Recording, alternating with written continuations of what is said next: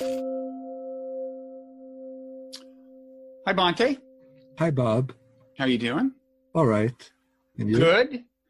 You have stoically endured several tech difficulties to get to where we are, and I appreciate that. Actually, that could be a whole conversation in itself, what Stoicism has in common with Buddhism, but we haven't planned on that one, so we'll put that off for another day. Let me introduce us. I'm Robert Wright. This is The Wright Show, available on both streaming video and via audio podcast. You are Bhikkhu Bodhi, very well-known scholar of Buddhism, as well as being a monk. You have translated reams of Buddhist texts into English. And in fact, you've translated a good chunk of the Pali Canon, which is the earliest kind of coherent assemblage of Buddhist teachings, right? I mean, there is the part of the canon with the Nikayas, the Sutta Pitaka, is that it? The Sutta Pitaka, yeah. Yeah. Now you've translated a lot of that, right? Yeah, I translated by myself the Samyutta Nikaya as the connected discourses of the book. And that is, I don't have that book here, but it's like over 1,000 pages with annotations, right? Yeah, it's a big thing, that in itself. Yeah, and also the Anguttara Nikaya. Yeah. I translated as the numerical discourses of the Buddha. Uh-huh. Yeah, that's also more than 1,000 pages. Mm-hmm. And then, go ahead, sorry. And then the Sutta Nipata, together with its commentary, the Sutta Nipata itself is about 250 pages. But then with the commentary, it comes to something like 1,200 pages. Mm-hmm. And these are very standard translations used by many people who study Buddhism in English. Let me show people a book that, if they don't happen to be scholars of Buddhism, may be more relevant to them, that is also one of yours. It's called The Buddhist Teachings on Social and Communal Harmony, an anthology of discourses from the Pali Canon. So people who would like to make the world a better place and invoke Buddhist teaching to that end might get this. It's a slender volume and very much worth perusing. So thank you for joining us. I want to talk about a couple of things today. One is kind of varieties of modern Buddhism, because you've written something very recently about so-called traditional Buddhism, or some people might call it religious Buddhism, as opposed to the kind of, you could say, secular Buddhism that's prevalent in the United States and other parts of the West. And you want to argue that there's also a third kind of Buddhism that's prevalent. And you also want to argue on behalf of traditional Buddhism, I think. Yeah, I do. And then I want to talk a little about nirvana, a word that a lot of people have heard, and I think can be used to illustrate a kind of connection or an example of a kind of an interface between traditional Buddhism and more secular, or you might say naturalistic, or whatever forms of Buddhism. But why don't we first talk about this paper you wrote recently, which was called Manifesting the Buddha Dharma in a Secular Age. Yeah.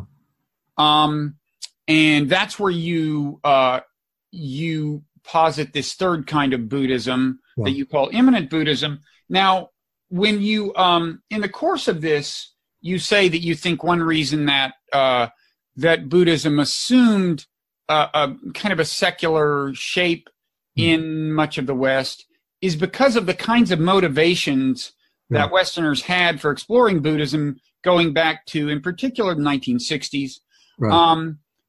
So could you, in a nutshell, I guess you could say that they were more pragmatic considerations in some sense. Can you both talk a little about what you mean, and also maybe talk about what led you to explore Buddhism? Because you were born in New York, mid-20th century, where you wouldn't just in the normal course of events become a Buddhist. You must have kind of gone out looking for it. So could you talk about all that for a second? Okay. Or a minute. It's a lot. So go ahead. Okay. You gave me quite a number of options here. Which particular thing do you want me to? I'll tell you what, let's start off biographically. What, tell us about how you first encountered Buddhism and how your relationship to it developed. Okay. Well, I first became interested in Buddhism when I was, perhaps I think it was in my junior year in college, just at that time, this is sort of the afterglow of the Beat generation, even before the hippie generation appeared, sort of in that interstice between the two movements. So through the impact of the Beat generation, Zen Buddhism was a kind of fashionable thing to know about. And so there was a kind of wave of interest in Zen Buddhism amongst the particular group of college students that I hung out with. And so when I went to the college bookstore, I found some books on Buddhism and I picked them up.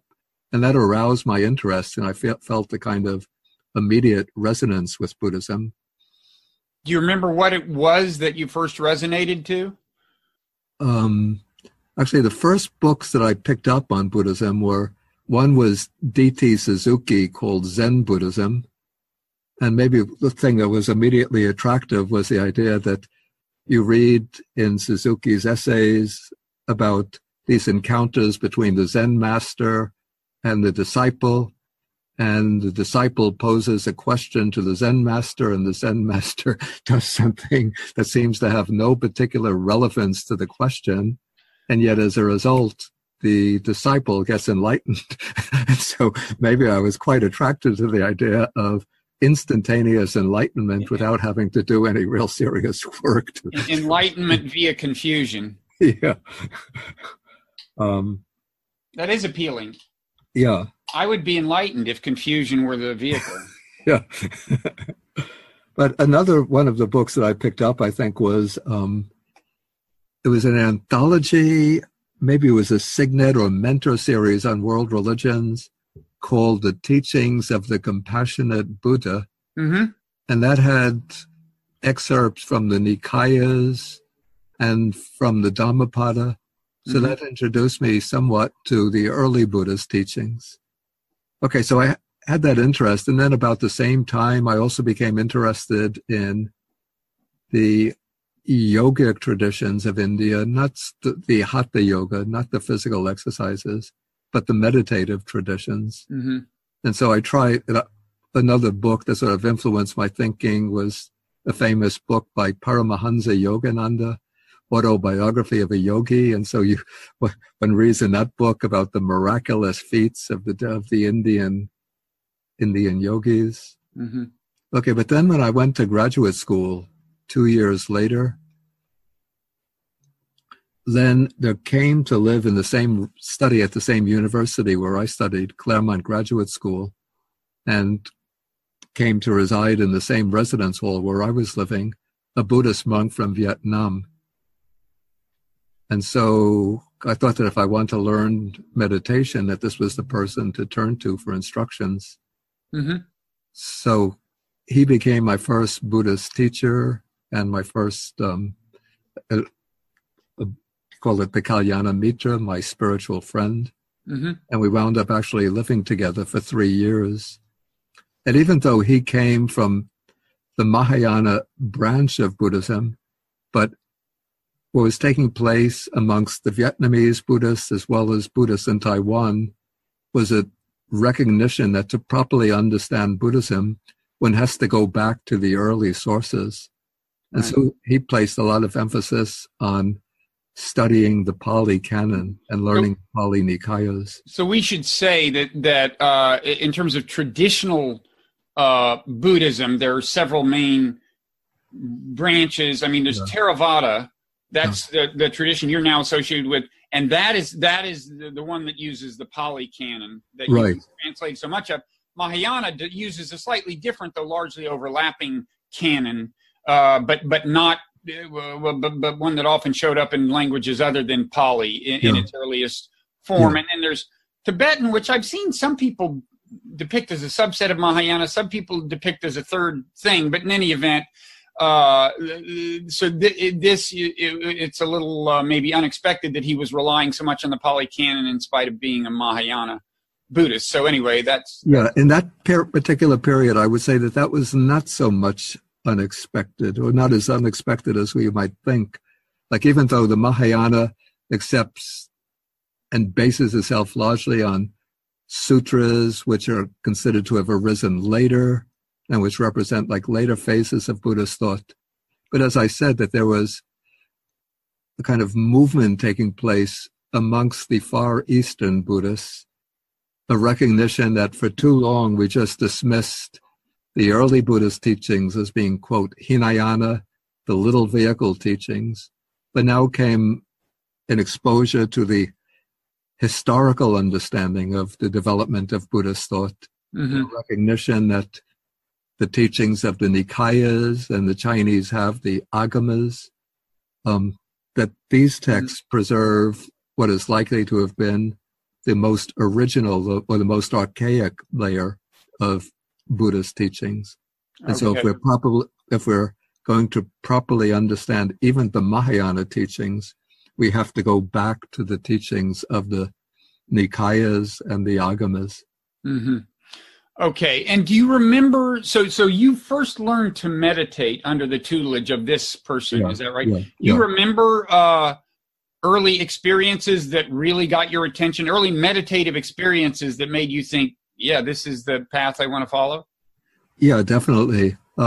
Basically, what my first teacher taught me is pretty much within the framework of the 4 foundations of mindfulness. So he started with mindfulness of breathing. We should say this is the classic ancient text about mindfulness, the Satipatthana Sutta. Yeah, Satipatthana Sutta. Right. And so we started with mindfulness of breathing, and then from there went into the observation of feelings and states of mind. And at that time I wasn't doing like long-term retreats because we were both in graduate school, and so there was a lot of work to be done as graduate students. But I would put in at least 2 hours a day of meditation. Well, that's a lot. Did it have practical value? Yeah, I found my mind became very calm and focused and opened up a lot. And mindfulness, could you loosely describe the practice as just paying close attention to the things you mentioned, like feelings? Yeah, beginning with the awareness of the breath. And he taught me initially the counting of the breath, but from there I just moved into the bare observation of the breath. And then as one is observing the breath, then the feelings, I'm using the word feelings not in the usual sense of emotions, but the actual sensations that are taking place in the body, those become more prominent. And so then one directs the attention when necessary to the sensations occurring in the body. Right. And then what I found very, very interesting and useful was the contemplation of mind, the observation of the mind. So dropping even the breath as a meditation object, once the mind becomes sufficiently collected on the breath, and just directing the focal point on the stream of mental events themselves, and without identifying with them,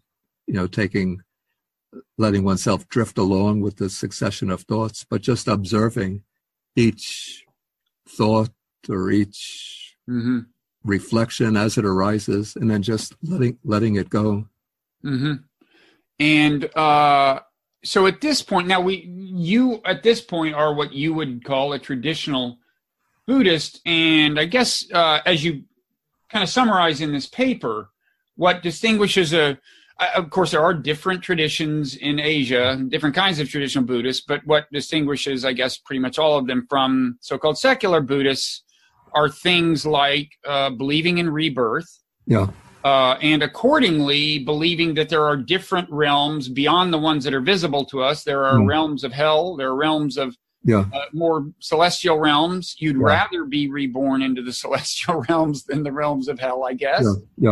And what determines that is, maybe I'm putting it not quite the right way, but is basically karma, which is a kind of cumulative, a kind of a moral, I don't want to say quantification or something, but well, people have heard of karma. But anyway, a traditional Buddhist believes that karma is a real force. It's a moral force whose consequences go, not just a metaphor for the consequences of your good and bad behaviors in this world, but a force that goes beyond that. I describe karma or I explain it as, first, karma is identified with volition, and then more broadly with volitional action.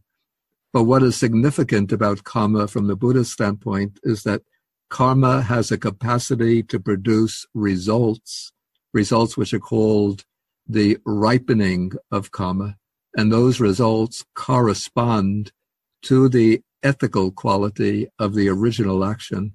Mm-hmm. So putting it in somewhat simplistic terms, wholesome action or good conduct generates desirable results, a good rebirth and good conditions within one's existence, and bad karma or unwholesome actions create an unfortunate rebirth and then produce undesirable results in the course of existence. Mm-hmm. And I think, by the way, that you at one point said karma, maybe echoing me, and then you said karma. We should explain to people there are a lot of cases where sometimes you'll hear it a word one way, karma, comma, dharma, dhamma, nirvana, nibbana. In general, the Pali is the one that has the non-compound consonant, right? In those cases, at least. Yeah. And it's the Sanskrit version that would be, I guess, more likely to be used in Mahayana that has the compound consonant, like karma, dharma. Yeah, it's just that in Pali, what takes place is the assimilation of the R. In Sanskrit, when you have an R preceding a consonant, in Pali, the R will generally be assimilated to the following consonant. Okay. So that's why you get kamma instead of karma, dhamma instead of dharma. Uh-huh. And then in the case of nirvana, in Pali, we never find a V, the two V's in succession. So the two V's, or the combination of R and V, gets turned into a double B, nibbana. Nibbana. No. Okay, so Sutta Sutra is another example. At what point did you become a traditional Buddhist? At what point I gather you were originally kind of arrested by the practical benefits of meditation, and I gather that at this point you were not yet maybe I'm wrong, but we're not yet believing in rebirth and karma. Is that right? No, I would say that, of course, before I met the Vietnamese monk who became my first teacher, I'm really not sure, actually. Of course, before I encountered Buddhism, I didn't have any belief in karma and rebirth. Right. I'm not sure now during the period when I was reading on my own leading up to that encounter. I'm not sure what my thinking was, but certainly after I encountered that monk, and then not only did I learn meditation from him, but from time to time he would explain Buddhist teachings to me. Mm-hmm. And then he would send me also to read the suttas. You know, we had ordered from the Pali Text Society these the existing English translations from the earlier generation. And so once I saw quite clearly that the Buddha taught rebirth and karma as the mechanism that governs the process of rebirth, mm-hmm. then for me all doubts were evaporated, that these were the authentic teachings of the Buddha. And since I place trust now at this point in the teachings of the Buddha, then I accepted those principles for myself. Okay, so I gather you can't really reconstruct the process confidently, and that's the way I feel about a lot of things in my early life. But it sounds like maybe, well, I guess you just don't know that some of the practical benefits kind of establish the Buddha's credibility. Yeah. And then other Buddhist teachings therefore acquired more credibility. Yeah, certainly it was after I experienced the concrete pragmatic benefits of the meditation practice, mm-hmm. that aroused my trust and confidence in the Buddha as the teacher and in the teachings of the Buddhist texts. And then did you go over to Asia and then spend a lot of time in a traditional Buddhist milieu? Yeah, I actually became first a novice monk under the Vietnamese monk. In America? In graduate school, yeah. I became a novice monk within the Vietnamese system. But even that Vietnamese teacher encouraged me to go to Sri Lanka and become a Theravada monk. Mm-hmm.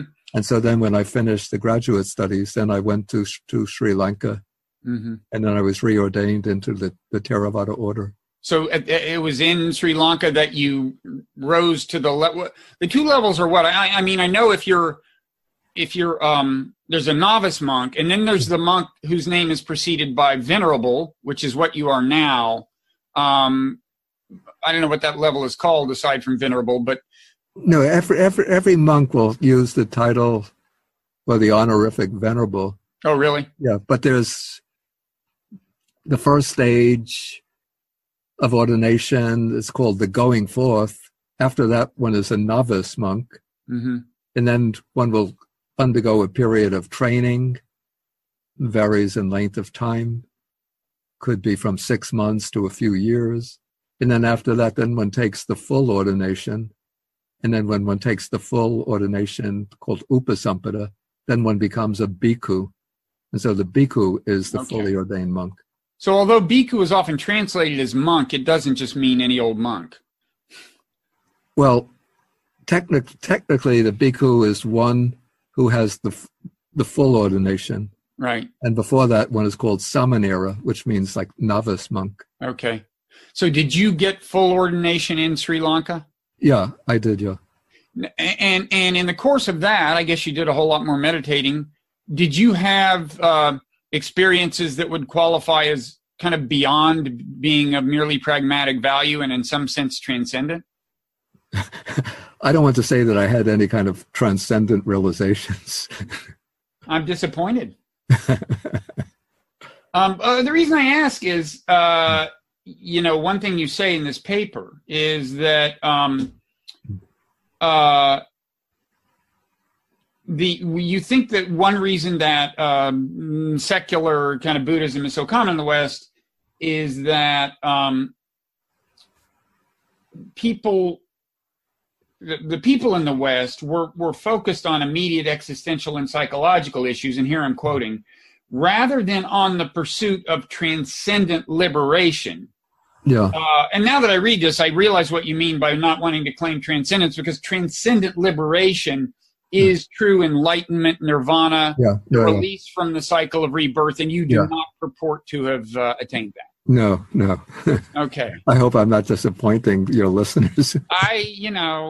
We'll see how many quit listening at this very point. I'm not sure if we have metrics good enough, but I bet if I find out, I'll let you know how many dropped out when they found out you weren't enlightened. Okay. But this points to a connection, one kind of connection between the secular and the traditional Buddhism is traditional Buddhists are ultimately the ultimate quest, not that many people would hope to find it in this life cycle maybe, but the ultimate quest is from liberation from the cycle of rebirth, which entails the attainment of nirvana. Yeah.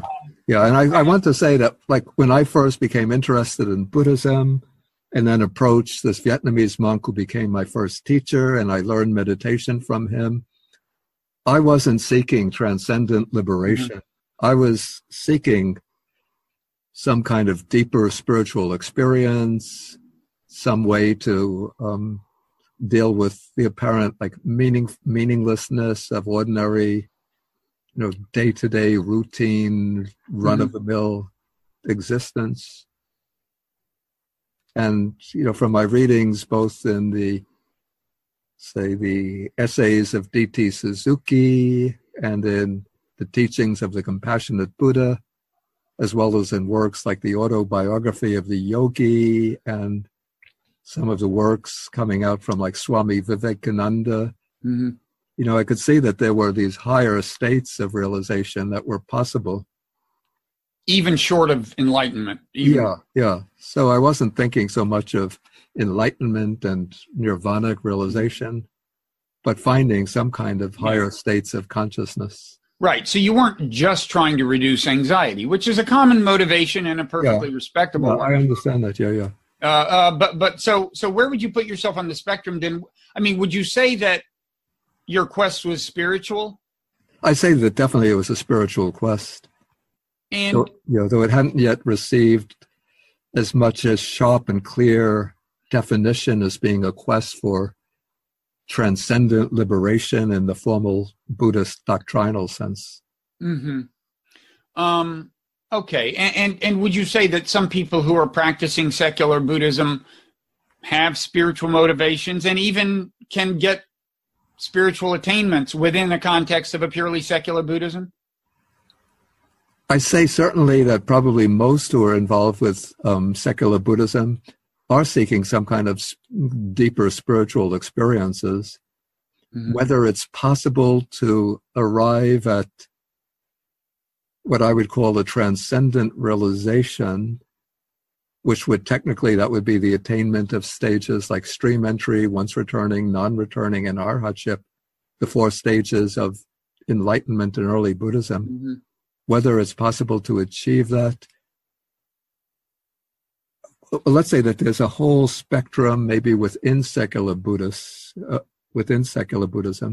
But if one is a secular Buddhist, explicitly and consciously denying that there is such a thing as rebirth and to be taken literally, and the operation of karma, the way it's understood in traditional terms, if one is explicitly and consciously rejecting that, I would be doubtful that it's possible to arrive at transcendent realization as it's set out in the canonical texts.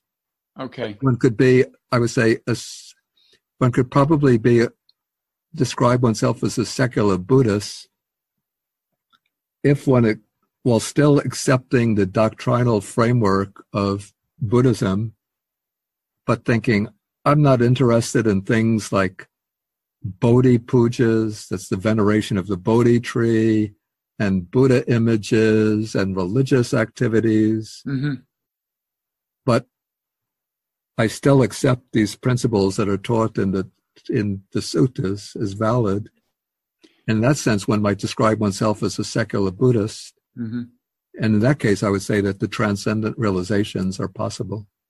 As long as you mention the Bodhi tree, I have to ask, was your name Bhikkhu Bodhi given you by the people who ordained you? Was that kind of assigned to you or what?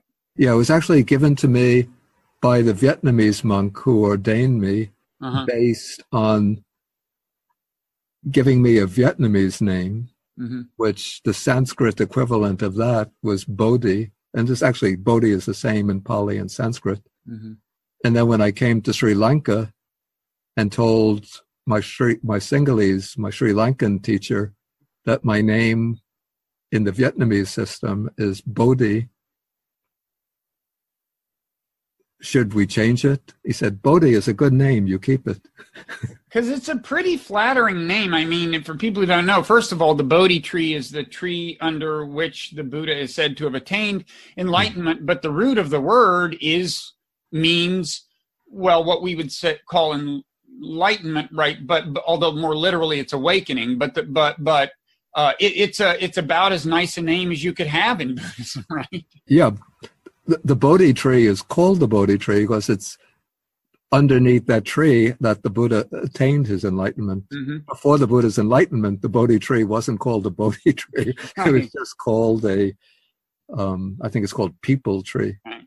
And all over the world, you can find, I think, Bodhi trees that are said to be descendants of the original Bodhi tree. Isn't that right? In Buddhist, I think I saw one actually in the, maybe I'm wrong. I was thinking I saw one in the Forest Refuge at IMS that was, but isn't that a common thing to say that to have a tree that is said to be descended from the original Bodhi tree? Yeah. In fact, in Sri Lanka, there are many temples have Bodhi trees which are descended from.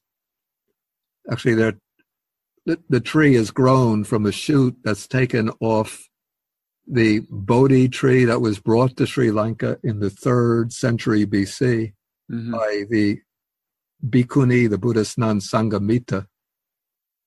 So she brought a Bodhi sapling, which was taken from the Bodhi tree under which the Buddha attained enlightenment. Mm-hmm. He brought that to Sri Lanka, and there it grew over the centuries in Sri Lanka. It's still alive today, though very weak.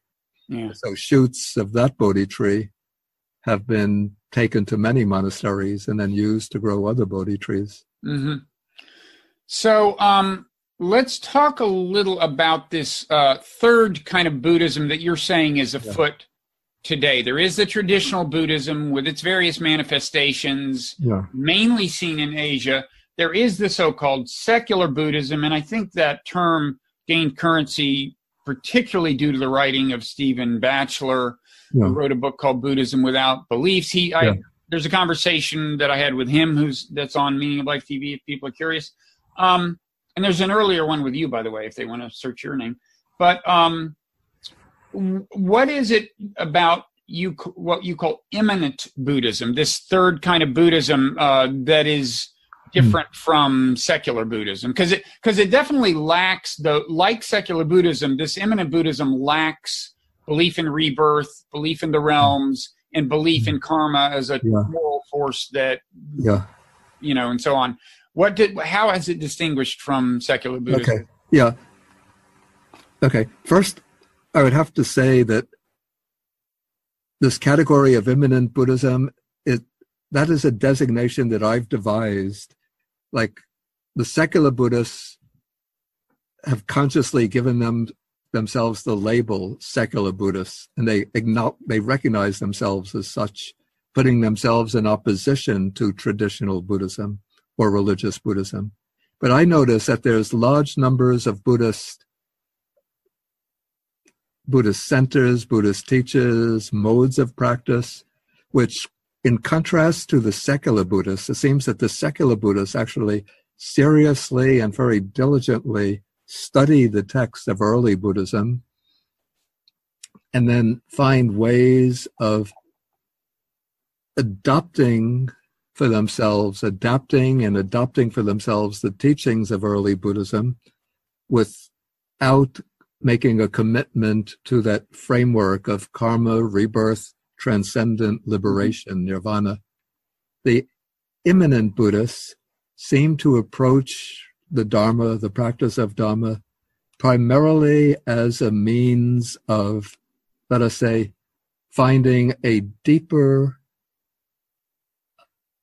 establishing a deeper connection with their own inner depths, a way of transforming their relationships with other people and transforming their relationships with the world,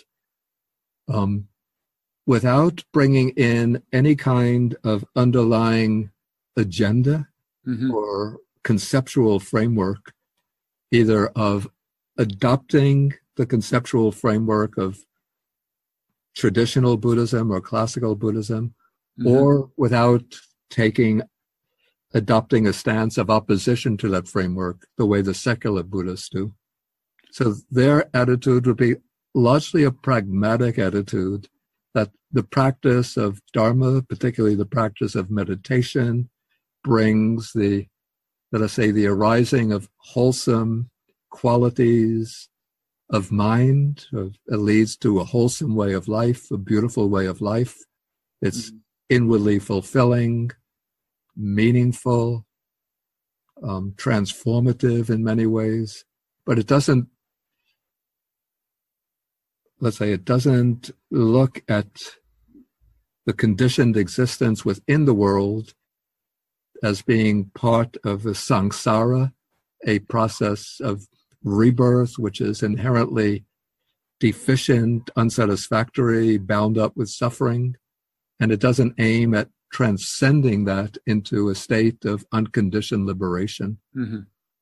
And neither secular Buddhists nor immanent Buddhists aim for that, right? Right. But immanent Buddhists is it a little like the distinction between agnostics and atheists? In other words, where the secular Buddhists are kind of consciously and actively rejecting what we've called the traditional, some people would call the religious or even supernatural elements of Buddhism, depending on what terminology they choose. Whereas agnostics are just not passing judgment. They're not saying, it's just not an issue. They're not getting into the question of whether these things are true. I say maybe that there's a subtle distinction, or at least a subtle distinction is possible, in that there are agnostics who face these questions as being challenging questions and very pertinent questions, but they come to the conclusion that the human capacity for understanding is inadequate for arriving at a satisfactory answer to those questions. Okay. So they'll take the questions as being challenges, but hold that because of the limitations of the human understanding, we can never arrive at a satisfactory resolution to those questions. And do I understand? But the immanent Buddhists, I would say that this duality, these two groups, the atheists and agnostics, if we can give them a Buddhist meaning, those who explicitly and deliberately deny teachings of karma, rebirth, transcendent nirvana, and those who hold that we can never resolve the questions, those two fall within the category of secular Buddhists. So secular Buddhists perhaps fall along a spectrum between those two poles of the explicit denial that these are valid principles and a perpetual questioning of those principles. Whereas the immanent Buddhists, as that constitutes a category, just isn't concerned with those questions. Okay. Now I get it. Yeah. And why did you use the term immanent?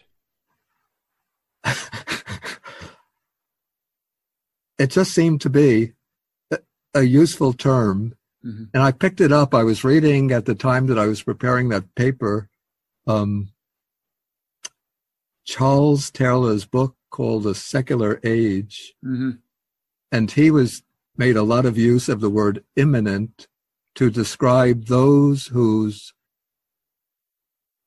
whole focus, like those thinkers or people whose whole focus is on achieving a human good within the confines of the world without admitting the transcendent possibility, which for Charles Taylor would be a theistic, a possibility of kind of theistic salvation. Okay. So, and then, so am I right in thinking that another thing that at least tends to distinguish secular from immanent Buddhists is that secular Buddhists are more likely to go back to the original texts and try to argue that those texts are actually compatible with the secular interpretation? Is that going too far? Yeah, no. What one often finds that among secular Buddhists, they'll go back to the canonical texts, and then they'll draw out from the canonical texts those teachings, principles, practices that they find useful, and beneficial. And then when it comes to those principles and teachings which they find incompatible with the secular worldview, then they will use different strategies to deal with them. Either one strategy might be to say that the Buddha was a product of his age, and so naturally he accepted these teachings since that was part of that was the part of the prevalent worldview. Right. And so the Buddha, just as a man of his time, had to accept them. Right. So that would be one strategy. The other strategy would be to say that the Buddha actually, through his enlightenment, knew that those teachings were not true, but he used them as skillful means in order to guide people into an ethical way of life, since most people are motivated by fear of pain and suffering and a desire for pleasure. And so by teaching them that if they engage in unwholesome conduct, they're going to meet with a miserable rebirth, whereas if they cultivate wholesome conduct, they'll enjoy a blissful rebirth. And that way the Buddha was able to lead them away from the unwholesome towards the wholesome. Yeah, well, when I had my conversation with Stephen Batchelor, I think we were talking about his book After Buddhism, and I said, so is your basic message here that the Buddha would have agreed with you about everything? And he said, no, I wouldn't go that far. But there is something of an attempt to well, he does some of the kinds of things you're talking about. I think he does say that that rebirth was just kind of in the air. Naturally, the Buddha absorbs it and doesn't argue against it, but it wasn't the core of his message. I know that's Stephen Batchelor's position. Yeah. So let's do first, before we turn to nirvana, is there anything else you want to say about transcendent? I mean, let's say a little more. There is also, as speaking of Batchelor, I mean, you quote, you say Batchelor is apprehensive that if we do not cast off the belief structure of traditional Buddhism, quote, the Dharma might find itself condemned to an increasingly marginal existence in mainstream culture, catering only to those who are willing to embrace the worldview of ancient India. And that just reminds me of another distinction, again, getting back to maybe a more kind of Judeo-Christian or Abrahamic realm, between kind of theists and or atheists and anti-theists. I mean, there are atheists who don't really care whether other people believe. Yeah. And then there are kind of anti-theists who really want to discourage traditional religion. And I'm not, the parallel isn't at all precise here, but you are saying that there are some secular Buddhists who really think it's in some sense or another dangerous or suboptimal to be teaching identifying Buddhism in the West with the traditional Buddhism, right? I guess so. Yeah. Okay. Okay. What I would say, though, to counter this, I mean, first, I don't take a narrow dogmatic stance in saying to be a good Buddhist, you have to accept all the traditional teachings. I mean, I recognize that there will be sort of different lifestyles, different life worlds in which people who are following the Dharma in some way, in different life worlds that people inhabit. And as long as they adopt a tolerant attitude towards those who follow a different particular approach, I'm content with that. Mm-hmm. But what I would be apprehensive about, though, is saying that in order to make Buddhism or Dharma relevant to people today, we have to cast aside the traditional doctrines as just being part of ancient Indian metaphysics. If we take that and carry that approach through to its completeness, in the way I see it, we would be casting aside the very framework in which the Buddha himself has, the very framework that the Buddha himself has laid out as the setting for his teaching. And these are not, when we look at the canonical texts, we see that the Buddha didn't just accept the teachings of karma and rebirth because that was part of the prevalent worldview. He explains the realizations that took place on the night of his enlightenment. The first realization was the recollection of his past lives over many aeons. And then the second was the divine eye with which he could see the passing away and rebirth of beings in accordance with their karma.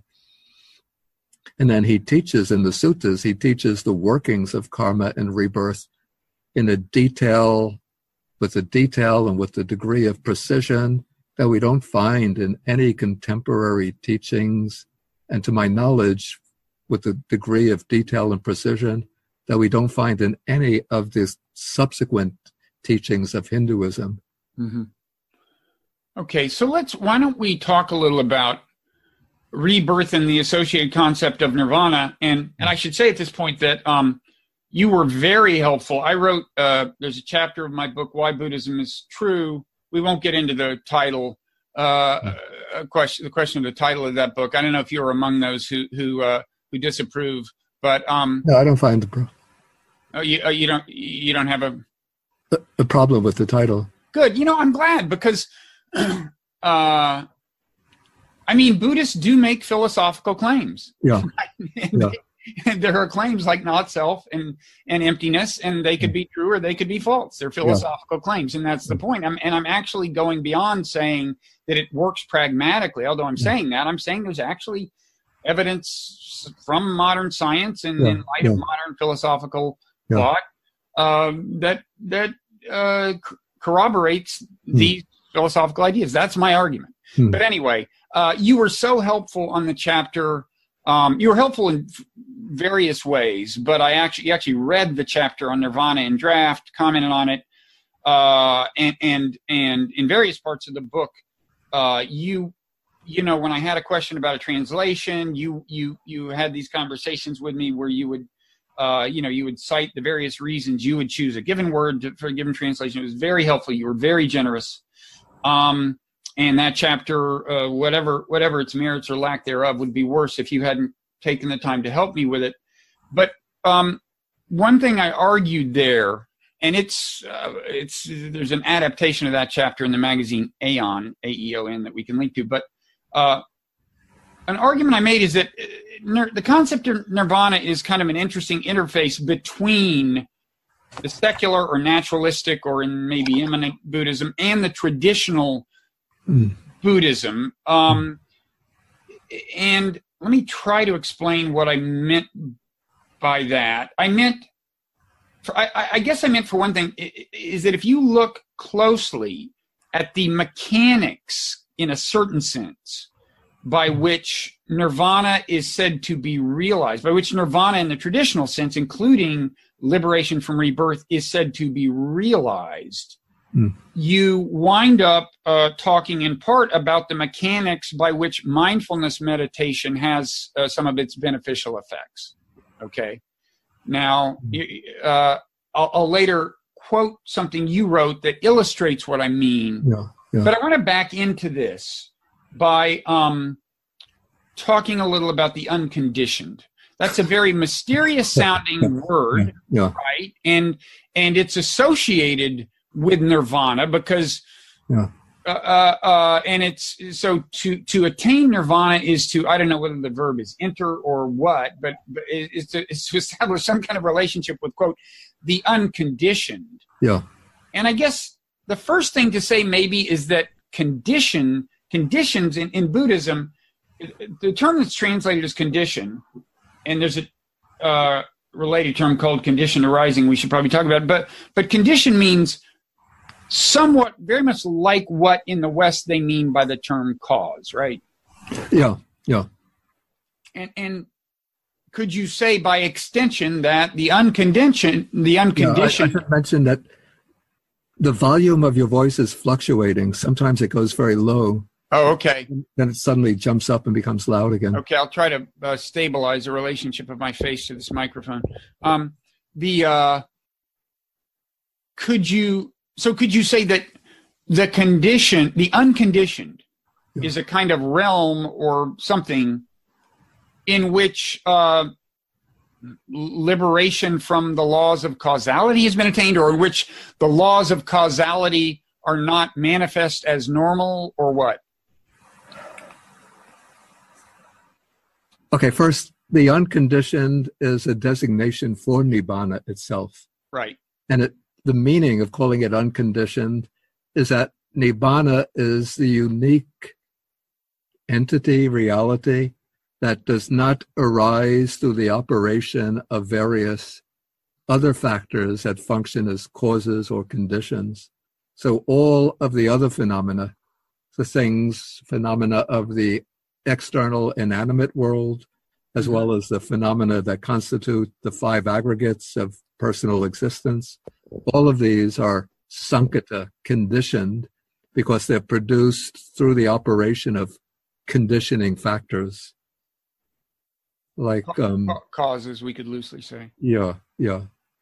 So the body arises through the coming together of sperm and egg, then it's nourished by nutriment.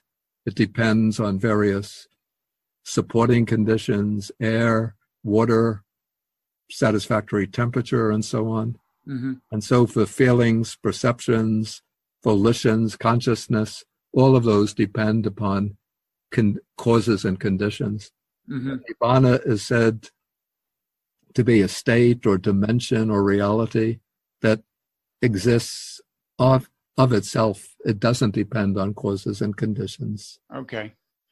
And okay, but somebody who has attained nibbana, that would be an arhat, within his or her life is still subject to causes and conditions, though they have nirvana realization, but their own personal entity is still dependent upon causes and conditions.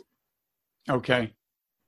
So let's talk a little about a term that's sometimes translated as conditioned arising.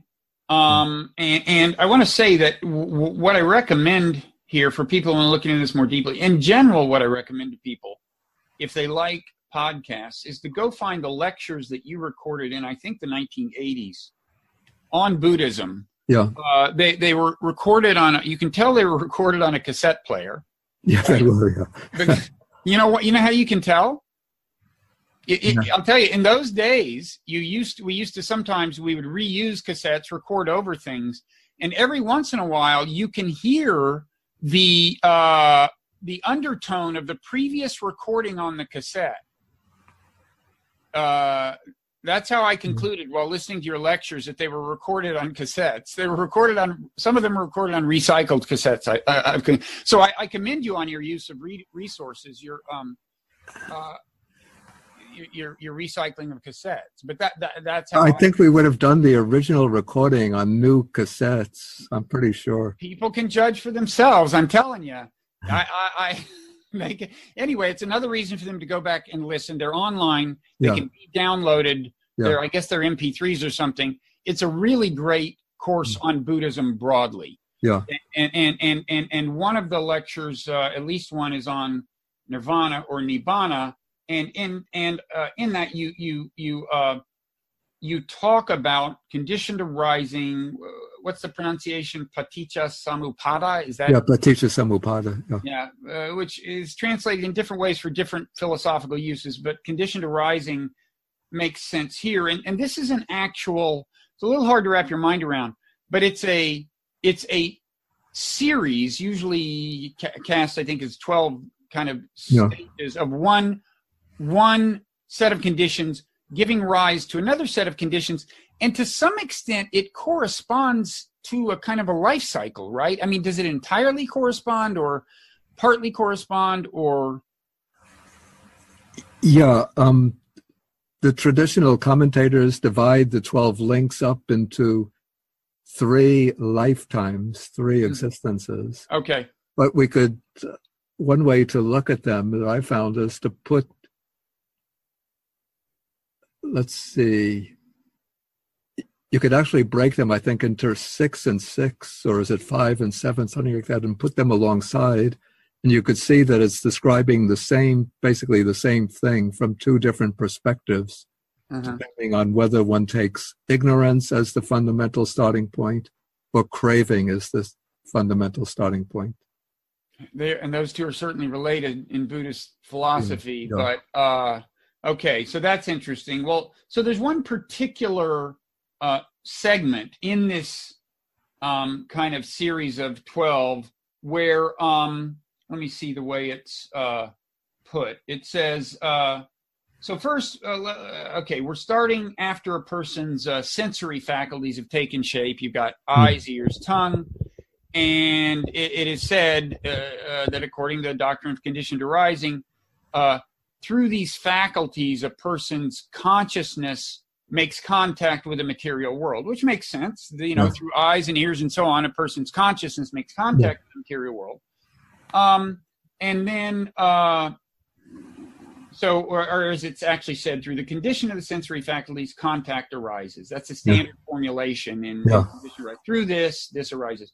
And then the next link is through the condition of contact, which has just been established, feelings arise. Yeah.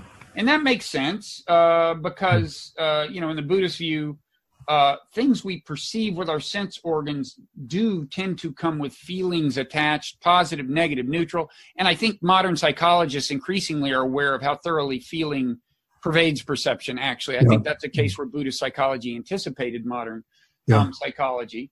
But then in the next causal link, the feelings give rise to, the term is tanha. It's very fundamental. It is, in some sense, the source of suffering. It's often translated as craving. Yeah. And the way feelings give rise to craving is that we kind of naturally, we crave the pleasant feelings and we crave to escape the unpleasant feelings. Right, yeah. And so this is where I want to quote what you said in these lectures you recorded in 1981. So you said, "It is here in the space between feeling and craving that the battle will be fought, which will determine whether bondage will continue indefinitely into the future or whether it will be replaced by enlightenment and liberation. For if instead of yielding to craving, to the driving thirst for pleasure, if a person contemplates with mindfulness and awareness the nature of feelings and understands these feelings as they are, then that person can prevent craving from crystallizing and solidifying," right? Yeah. Now, it seems to me, I mean, first of all, we should say that we're getting at some of the mechanics of just kind of garden variety mindfulness meditation. I mean, you through observing your feelings, the idea is that you become less of a slave to them because you're less inclined to slavishly thirst for the good feelings and run away from the bad feelings. Yeah. And this is said to provide some liberation from suffering, which in my experience it does. And it's an interesting kind of double use of liberation. There's liberation from suffering, which a secular Buddhist could very much like. But then that in turn is associated with liberation from rebirth to a traditional Buddhist. So there's kind of two different senses of liberation. And I think that's interesting. But, you know, I mean, tell me if I'm going too far here, but what interests me about this is, I mean, we should first of all say that, you know, the word nirvana is commonly associated in English with bliss. And when you think about it, if you're truly feeling bliss, you don't want things to be any way other than the way they are, right? I mean, right, you're happy with the way things are. Yeah. And if you got to a point where you weren't thirsting after pleasant feelings and you weren't running from unpleasant feelings, that would mean you were happy with the way things are, because whichever feelings arose, you'd be fine with that, right? Yeah. So there is that sense in which nirvana is naturally associated with bliss. But what's interesting to me is to get back to this notion of causality, of the unconditioned being in some sense removed from causality. And here, maybe this is a specious connection I'm making, I don't know, but you know, it is the ordinary way that causality impinges on us is through our obedience to feelings, right? To those of us who are unenlightened, which is almost everyone, to some extent or another, we are governed, we are pushed and pulled through life by the pursuit of pleasant feeling and the aversion to unpleasant feeling. That is the governing mechanism, and to an evolutionary biologist, it's the mechanism that natural selection kind of, in a sense, latched onto, getting animals to do what natural selection, quote, wants them to do, right? And so there is a sense in which, at least the normal way causality impinges on an organism is being, to some extent, escaped, to the extent that the organism becomes indifferent to the prompting of feelings, right? Does that make sense? Yeah. So that I guess I'm saying that even if the unconditioned sounds like too mysterious and too associated with traditional Buddhism for a more naturalistic, whether secular or immanent Buddhist, to take seriously, it does make sense to think that through regular mindfulness meditation, you are to some extent escaping not the very laws of causality in the most fundamental sense, but the laws of causality as the brain of an organism normally implements them. I don't know. Does that make sense? I think that makes sense. I would say that through the practice of mindfulness and clear comprehension, one is not just reacting spontaneously, automatically through kind of biological conditioning to the feelings that arise. Because, as you say, like normally we're prompted by pleasant feeling to hold on to the pleasant feeling and to seek more of it. And when we encounter, as we inevitably do, unpleasant feelings, then we attempt to flee from it or to push it away or destroy the cause of it. And so in that way, we're caught in this sort of vicious cycle of pursuing pleasure, running away from pain. And so even without positing a transcendent nibbana, so just the development of mindfulness and clear comprehension enables one to observe pleasant feeling when it arises and maybe accept it when it arises, but without grasping onto it and seeking anxiously to intensify it. Mm-hmm. And when we encounter painful feeling, then we're able to endure it with greater patience and equanimity, rather than with fear, anxiety, and the kicking in of that escape mechanism. Right. Yeah, so you could say even that just through the application of mindfulness and clear comprehension, even without positing nibbana as a transcendence of rebirth, but there's a kind of taste of what's called Dita Dhamma Nibbana, nirvana here and now in this present life, just in being able to maintain that mindfulness and equanimity in the present. And I gather you've had meditative experiences where it felt at least close to that. In other words, everything is fine. There's nothing I would want to change about my being.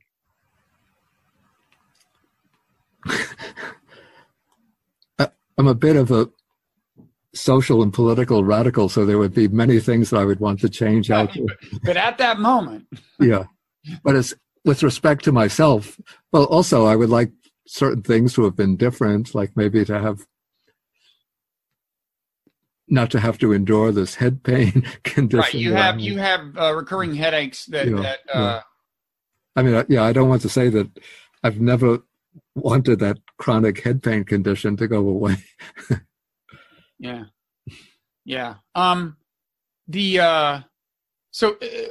One other, I mean, maybe we can talk just a little bit about the meaning of.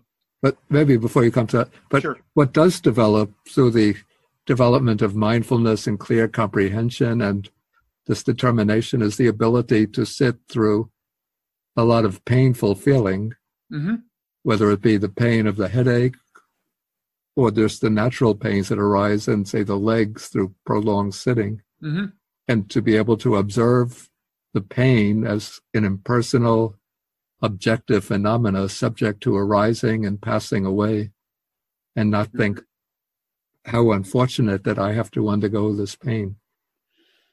Right, and that comes through a kind of acute awareness of the feeling. Yeah, exactly. Which is ironic that the more aware of your feelings you are, the less problem they give you. But when you think about it, when feelings are really bothering you, you're not that acutely aware of the feelings. You're not thinking about where they are in your body, what kind of texture they have, or anything. They do their work when they're most effective in compelling you. They do their work without you being aware of them. Yeah. And awareness is a kind of, like sunlight is the best disinfectant, as they say. Yeah. So I'd like to say something quickly about the idea of suffering. The term is dukkha.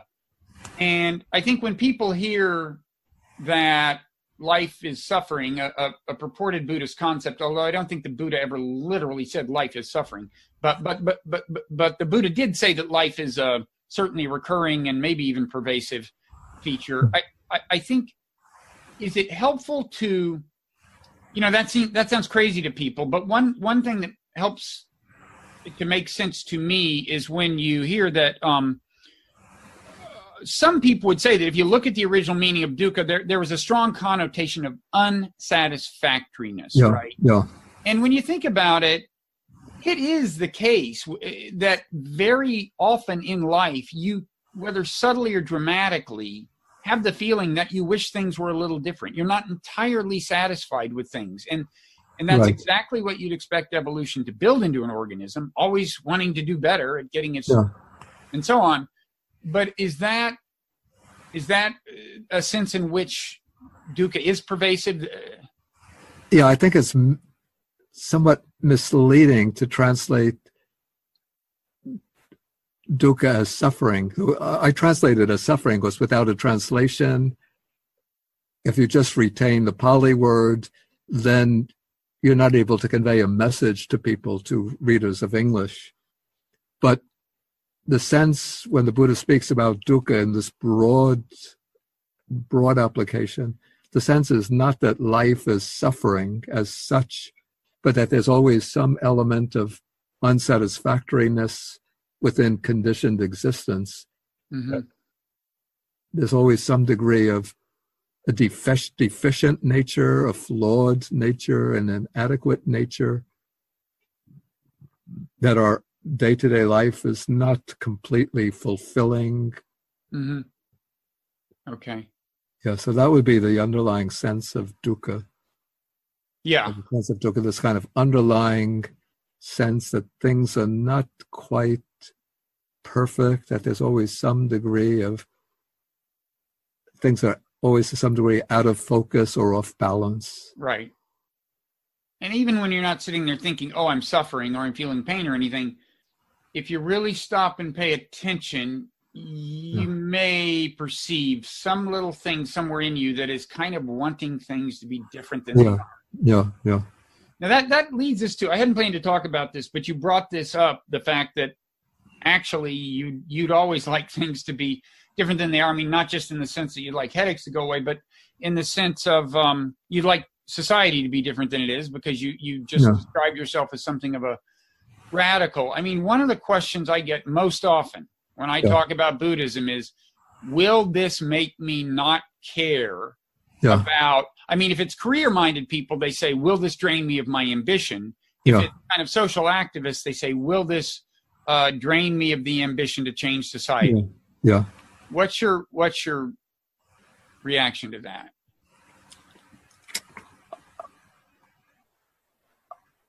In my experience, decidedly not.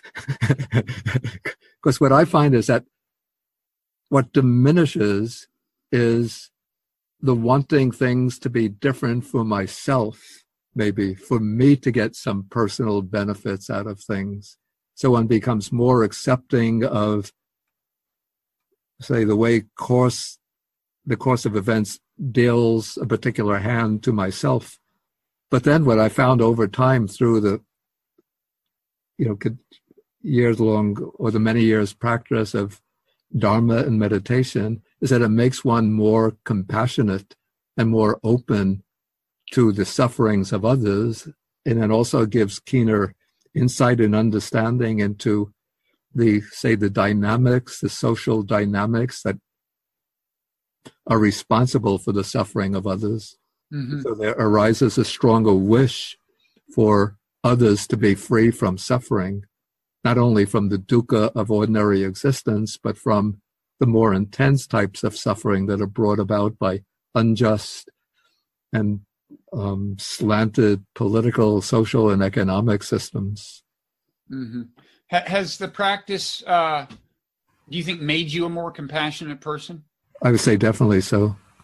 And do you think mindfulness meditation kind of tends to have that effect? It's not guaranteed to, of course, and we all know of adept meditators who have exploited their students in various ways. But do you think it tends to kind of in a correlational way? And I'm setting aside for now the practices designed explicitly to cultivate compassion, such as loving kindness meditation. Yeah. Is it your view that just garden variety mindfulness meditation tends to make one more compassionate? I would think so, in that part of the aim of just what you call the garden variety of mindfulness would be, even if one doesn't take the traditional view of eradicating defilements, but I would say that the cultivation of mindfulness would have the effect of reducing greed, hatred, and delusion. And that would create opportunities for the spirit of generosity, loving kindness, and compassion to arise. Mm-hmm. But in my own personal history, even from this very start when I became involved with Buddhism, along with the mindfulness meditation, I was taught and practiced the meditations on loving kindness and compassion. Yeah. Does loving kindness meditation work for you? Yeah, it does, yeah. I have trouble with the very first part where you're supposed to like yourself. The idea is you start, as conventionally taught, you kind of start there, right? You think, trying to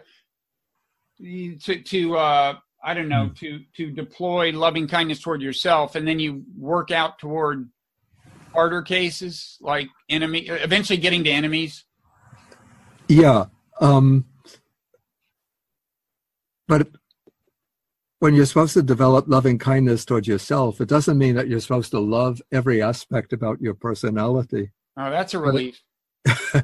But it means that you're supposed to see that, or let us say, when it's supposed to generate towards oneself a wish for one's well-being and happiness. And I'm on board there. Excuse me? I'm on board with that. Yeah. I definitely wish myself happiness. Yeah. And so on that basis, one could see, when one practices that, then one could see that that wish for well-being and happiness is, I would say, the fundamental drive of one's own inner being. So then when one brings other people into the practice as one's objects of loving kindness, then one will understand intuitively that at the very base or root of their being is that desire for well-being and happiness. Mm-hmm. And then through a kind of putting yourself in the shoes of others, then one can generate the wish for their well-being and happiness. Yeah. Now that's one thing that I find plain, just garden variety mindfulness meditation tends to help with, is this putting yourself in the shoes of others. Yeah. Yeah. I mean, at the end of a retreat, whether or not I've done any loving kindness meditation, I feel I'm just more naturally understanding of other people's perspectives. Right. Which I think is half the battle. Well, this has been a great conversation. Is there anything else you want to say about any of this? Nothing comes to mind right now. Okay. There's one thing I want to say, which is in reflecting on this business of the cassettes on which your lectures are recorded, what I may have heard is this. Cassettes, as I recall, were recorded on two sides. You would record one side, then turn the cassette over, record the other side. It may be that sometimes something from the one side, the already recorded side, comes through while recording the second side. That's possible. That's possible. If I remember, I think I recorded, well, my memory is a little hazy, but I think that these could have been 90-minute cassettes in which one side was 45 minutes. Uh-huh. It could have been that in the middle of a lecture that I had to stop the tape, the cassette player, and then turn the cassette around and then record the other side. Mm-hmm. But I'm 100% sure that the cassettes that we use would have been new cassettes. We wouldn't have used old cassettes. Yeah, I'll take your word for that. Yeah. Anyway, I hope this entices people to download the lectures and listen to them, because I really think you can't do better. As if you want to learn Buddhism while you're driving to work or taking a walk, I've seen a lot of these products. I think you really can't do better than these lectures that you did in 1981, and also they're free, which is nice. Yeah. And one could listen to them. They're on the website of Bodhi Monastery. Yeah, okay. Where I used to live. I don't live there anymore, not for about 11 years now. Okay, BODHI. Right. So people Google Bodhi Monastery, they'll probably get to the site. They'll have to put, because Bodhi Monastery is a common name for monasteries. Yeah, understandably. They'll put Bodhi Monastery, New Jersey. New Jersey. Yeah. Okay, sounds good. Also, as I mentioned, people might want to take a look at this book, Social and Communal Harmony, an anthology of discourses from the Pali Canon edited and introduced by you. And then there's also, in addition to the kind of these vast, weighty tomes of translations from the Pali that you've done, there's another selected book of discourses that you've edited, which isn't confined to the theme of social and communal harmony. Yeah. It gets into, fundamental concepts like not self and so on. Yeah. But what's the name? Do you remember the name of Yeah, that one is called In the Buddha's Words. In the Buddha's Words. Okay. Yeah. Great. Well, listen, I really appreciate you taking the time, Bhante, which Bhante means venerable, and I gather that's the appropriate way for me to refer to you. Yeah. Is that right? Yeah, that's right. Yeah. Like calling a priest father? Yeah. Yeah. Okay. Okay. Thanks so much. I hope down the road, if I let some time pass, maybe you'll be willing to do this again. We'll cover. Okay. Yeah. Okay. It's been my pleasure. Okay. Bye-bye.